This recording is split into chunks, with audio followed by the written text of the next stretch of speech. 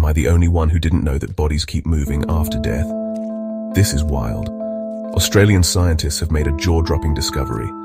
Led by Alyson Wilson at the Australian Facility for Taphonomic Experimental Research, AFTER for short, researchers observed post-mortem movements for a whopping 17 months. Using time-lapse photography, they captured images every 30 minutes. And guess what? The bodies kept shifting.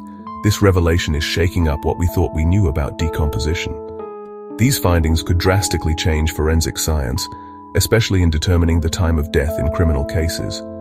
Wilson's research, shared with Agence France Presse, is opening our eyes to the complexities of what happens after we die. This study raises new questions about decomposition and movement, and as unsettling as it sounds, it could be a game changer for forensic and medical sciences. As scientists continue to explore the mysteries of death, insights like these could reshape our understanding and methodologies. Stay curious, folks. Science is always full of surprises.